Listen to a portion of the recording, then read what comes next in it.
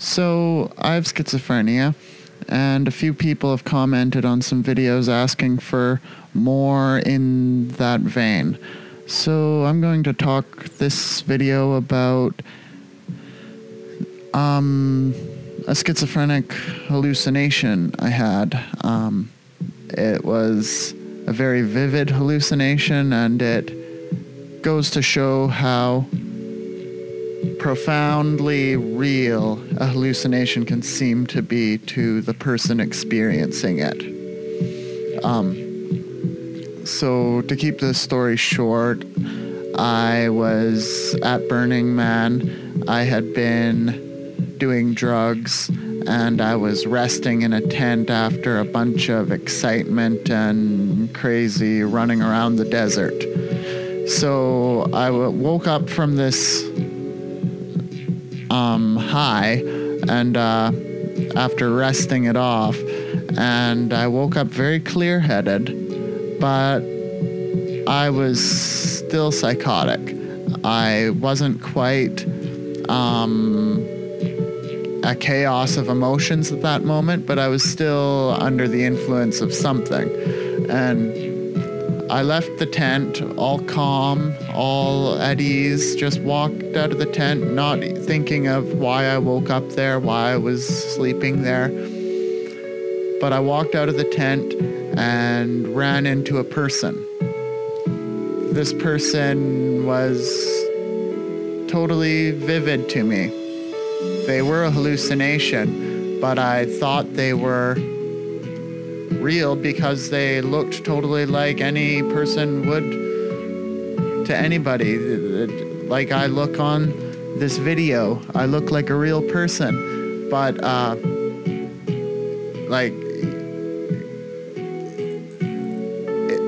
this person wasn't real, but they were having a conversation with me, and they sat me down in a chair, and they took a chair beside me. And, well, we just had a conversation about all sorts of stuff. We talked about symbols, we talked about human evolution, we talked about spirituality, we talked about all sorts of stuff. He gave me a necklace, he put it around my neck, and it was made of shells and wooden beads, glass beads and stuff. And in the middle of it, there was a wooden bead, a rectangular bead with 4 sides on it. And on each side it had a sentence, and it was 2 sentences, one showing up on 2 sides. And the sentence read, "You are God, thou art God. You are God, thou art God," rolling the wooden bead around. And after we had the conversation, we started walking away, and at some point I just parted paths from this figure, thinking totally he had been real, but there was something otherworldly about him. I didn't know what to think, but I was under the spell of this hallucination. And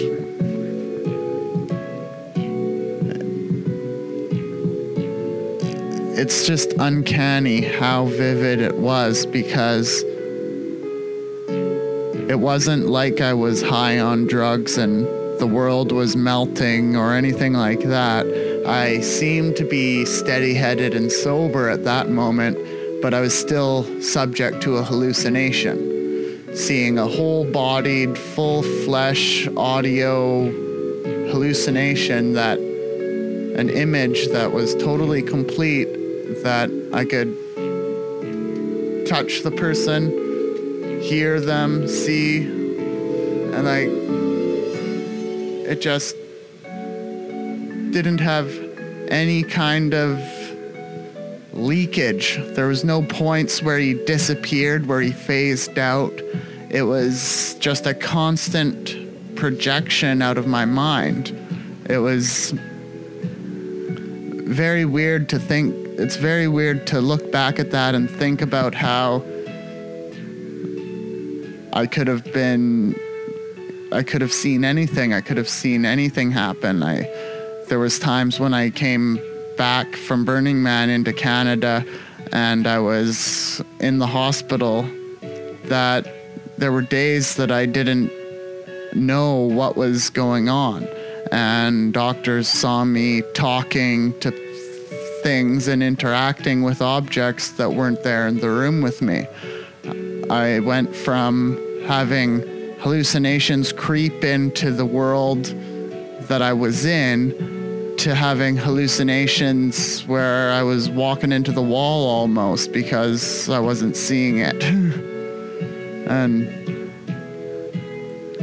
it's just very strange to have that experience, and